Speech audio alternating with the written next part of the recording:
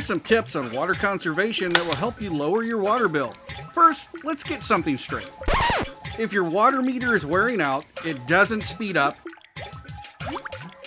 It actually slows down, causing your water bill to actually be lower. But if you think there is something wrong with your meter or it's leaking, please call the City of Baytown's Utility Billing Department. Okay, now let's check out to see if you have a leak. Read your house's water meter. Then wait 2 hours when no water is being used. If the meter doesn't read exactly the same, you have a leak.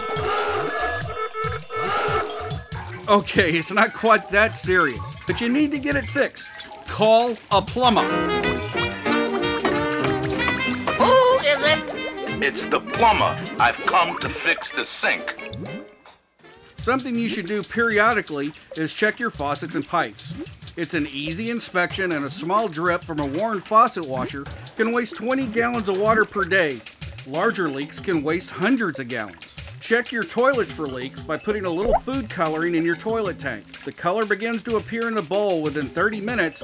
You have a leak that needs to be repaired. Now let's look at a few things around the house that can reduce usage. You can install water-saving shower heads and low-flow faucet aerators as an inexpensive water-saving solution, and they're pretty easy to install.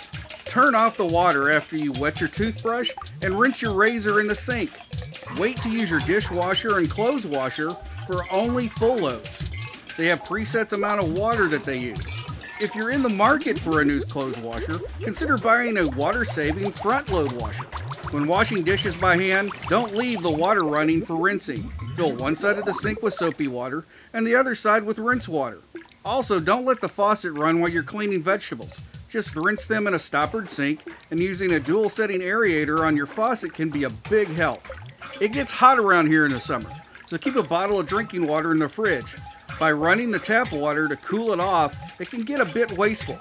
Now about that yard, put a layer of mulch around your trees and plants. It will slow evaporation of moisture while discouraging weed growth. Don't water your street or driveway. Nothing grows on it. Position your sprinkler so water lands on the lawn or garden, not on the paved areas. And deep soak your lawn by soaking it long enough for the moisture to soak down to the roots, where it'll do the most good. Also, water during the early parts of the day and avoid watering when it's windy.